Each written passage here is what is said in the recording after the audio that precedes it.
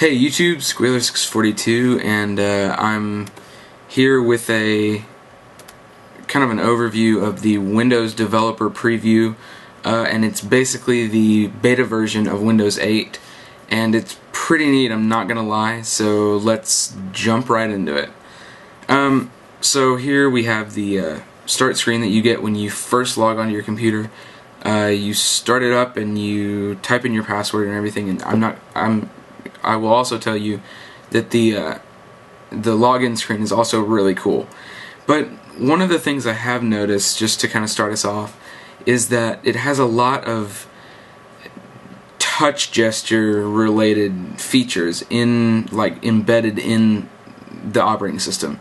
So a lot of features actually are going to seem really awkward to use with a mouse, and I'm not going to lie, it's kind of disappointing actually that it's built in like that. Now, they did come out with the Microsoft Touch Mouse, which is kind of like the Apple Magic Mouse, and it should improve the experience a decent amount, at least. But they're obviously going to be targeting people with touch screens, more with tablets, and the Microsoft Touch Mouse would be the solution for desktops. So anyways, back to the developer preview. Here's your start menu. You have your standard, this is what they call the dashboard, and this is just kind of, you have widgets and icons for your different programs that you have, and you can pick these widgets up and move them around. So say I wanted to move this little piano app icon thing over here, I could just go ahead and drag it over and then adjust my icons around as I please.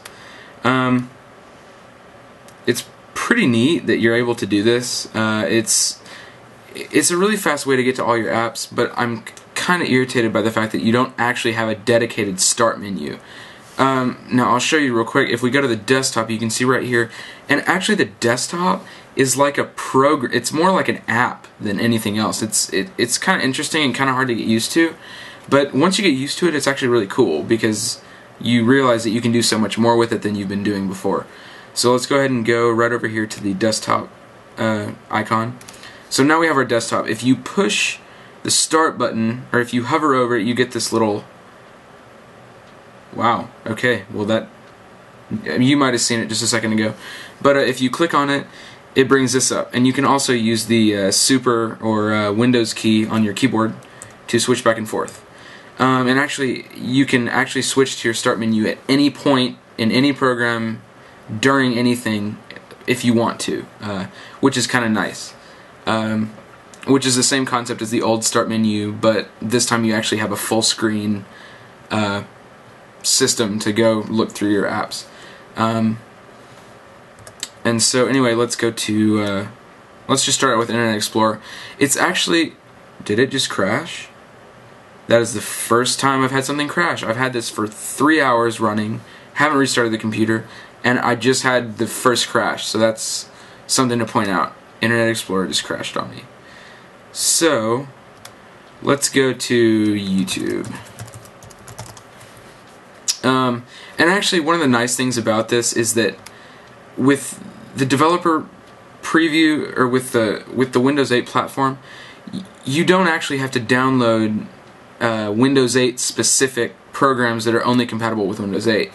Like before, you had Windows Vista, and you would have to adjust the or you would have to download a specific version for Windows 7 or run it in compatibility mode. With Windows 8, you can do compatibility mode, but any program like drivers, programs, anything that you download for Windows 7 will automatically work in Windows 8, which doesn't surprise me because that's one of the things I think that was needing to be improved in the whole Windows experience is cross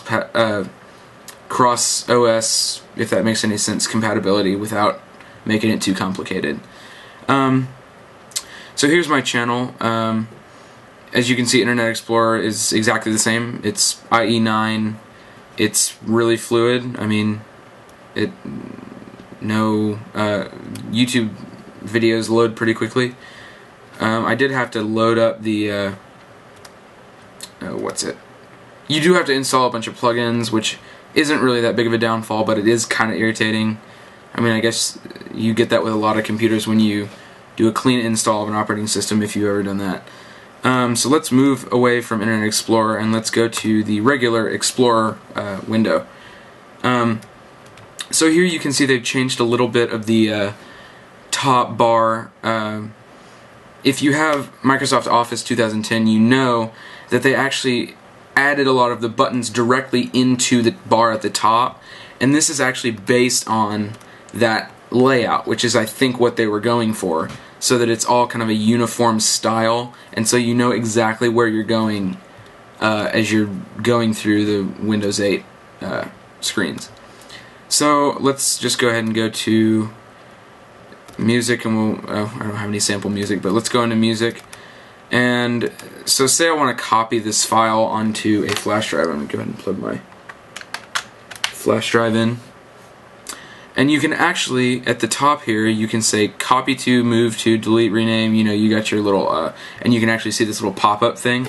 Instead of an actual pop-up window, it's just like a little notification rather than actually getting in your face and saying, what do you want to do? It just subtly asks you instead of you having to actually do something about it, and you can see it just went away with me ignoring it. So you can either right-click it and do this whole thing, as you know, or you can click up here and you can tell it where to copy it to. I'm just going to go ahead and move it to my, or copy it to my removable disk, and you can see that went relatively fast. Let's go ahead, and I'm wondering if I have anything bigger that I can try and show you. And then it, so let's go in here, and then you can see that I have the file right here. Just to show you the little window thing that keeps popping up that you didn't get to see very well, instead of that weird little annoying copying or moving file window that you normally have, they've actually improved it to where you can actually see the little data rate going up and down and kind of see time. It's actually pretty cool. But if you look closely, I'm going to... Uh-oh. Did Explorer crash? Yep, okay, Explorer just froze. I actually haven't clicked, haven't done Control-Delete yet, but that's pretty cool. This is kind of the standard alternate screen if you push Control-Delete, and this is what the login screen looks like. Oh, so there it jumped right there. So just to give you an idea of what it, what the little window looks like that I was telling you about, I'm going to move this onto my desktop, and you got to look because it's quick. Oh, it didn't even do it. That was actually really fast. One of the things I've noticed actually is a lot of performance difference between Windows, the Windows 8 beta and Windows 7. All of the animations are a lot more fluid. Windows 7 really didn't have that many animations, but like for instance, when we go to the home, or when we go to the dashboard right here, totally fluid. I mean, if you can see that, there's no lag at all. And you can't really even tell that it's, you don't, it's not like every fifth frame. It's not, it's totally fluid, and you get the full motion effect that they're intending. And part of that you can attribute to the hardware acceleration that they've actually built into all of Windows 8 beta. And actually that's one of the biggest things that they're, that's one of the biggest points on here, is that Windows 8 actually features full hardware acceleration for basically everything it does. So, and my computer, I actually just installed this on my laptop because I wasn't sure about putting it on my big video editing rig and everything. So I put it on my laptop, and I was actually really impressed. I don't have, my laptop isn't the best. It does not have dedicated graphics, so it's not that fancy, and as you can see, just with the integrated graphics, it's running really, really well with these transitions. They've really done a good job with the hardware acceleration on this operating system beta. Oh, one other thing I was going to show you, if you remember in Windows 7, or if you have it right now, the little network, little pop-up thing, a little window that pops up when you click to connect to a new network. This is how they're moving towards all of their little pop-up menus. It's these kind of sidebar things, if you see that. I'm not sure what I think about it because it kind of gets in the way, but at the same time, they're going for a really, not really abstract, but a really clean look, and it actually looks a lot better. Like, aesthetically, I think I like the look of it more than I did the Windows 7 version, which is not surprising because Microsoft has actually put a lot of thought into all of their systems here that or all of their new features that they've done here. You can see your little battery thing is still the same. So actually we were comparing that to this, and you can actually see the difference. That to this. I don't know. I think just kind of a cleaner look. One of the other things that I've noticed, if you take, let's go ahead and launch an app here. So let's go ahead and open up, I don't know,